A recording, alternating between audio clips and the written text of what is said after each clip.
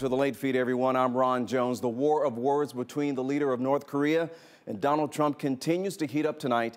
Kim Jong-un is now threatening to test a hydrogen bomb in the Pacific, a massive explosion the world hasn't seen in almost 40 years. And speaking of almost 4 decades, I was a young soldier, pretty fresh out of advanced infantry training at Fort Benning, Georgia. Later, I was stationed right on the DMZ in South Korea at Camp Greaves, where we could see North Korean soldiers and civilians from our barracks.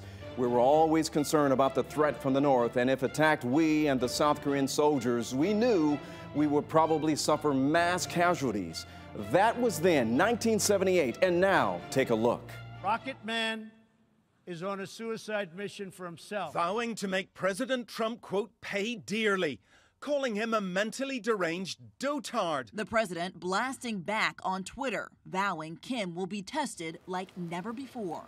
All right, fast forward now, 2017, and the threats and insults between North Korea and Trump administration has a lot of folks really concerned about war. Ryan Kruger is here, and Ryan, the new discussion tonight is about the safety of the Olympics next year. Yeah, that's right, Ron. So far, 3 countries, Austria, Germany, France, they are all threatening to skip the Olympics, not because of... Leading into every Olympics, there's a security concerns and there's all kinds of concerns about going and competing in a foreign country. So we're always monitoring. So that was Alana Meyer. She's the 2014 silver medalist in the bobsled. She's from the metro area. We asked her about any of the concerns about going into it. Here's what she had to say.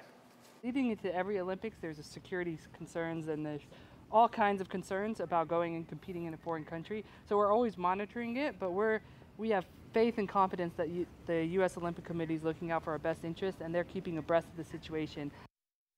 Let's go back to the war of words between Donald Trump and Kim Jong-un. Of course, you know, a lot of folks are really concerned about that, but mixed reaction from politicians today? Yeah, it really kind of depends on if you're on the left or on the right as far as you. So let's go and start with this one.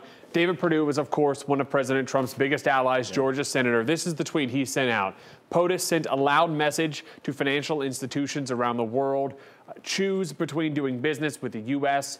or supporting a rogue regime. So that was from the right. On the left, you have former President Jimmy Carter. Here he was today. He was, they were renaming part of a plaza at Georgia Southwestern in his honor. Now, today he said when he was president, 2 things he was concerned about. Humanitarian rights, but he also wanted to keep the U.S. out of a war, keep the U.S. at peace. Here's a little bit of what he had to say. While I was in the White House, I had 2 ambitions. One was to keep our country at peace, and the other one was to be a champion of human rights. And I was fortunate enough. We never dropped a bomb, we never fired a bullet, we never launched a missile when I was in office. And I hope that we can return to that commitment to peace and human rights sometime in the future.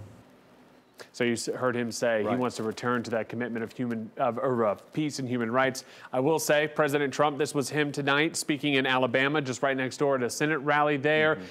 Again, using the term Rocket Man, he said Kim Jong-un, Rocket Man, should have been handled a long time ago by his 2 predecessors. It's going to be interesting to see how they handle what he's calling the Rocket Man and what that's going to do for the U.S. All right, Ryan, thanks a lot.